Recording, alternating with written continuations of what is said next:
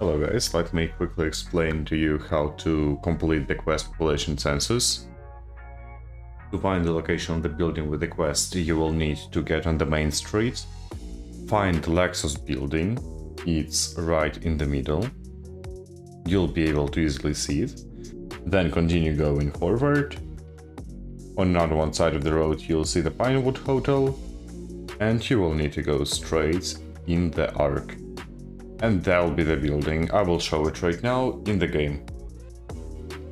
Here we are on the main street. In there you can see the Lexus building.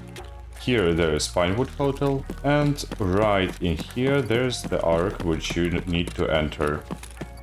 When you pass the arc, you'll be able to see the building. That's the building in which you need to go, and you need to go inside of the back door. When you enter the back door, you need to turn left, and there are two spawns of the quest item, or it's laying down in here. For the second one spawn which I found, you need to keep going front, and it will be on this one table right in here. I hope this one video helped you, and enjoy playing Streets of Tarkov.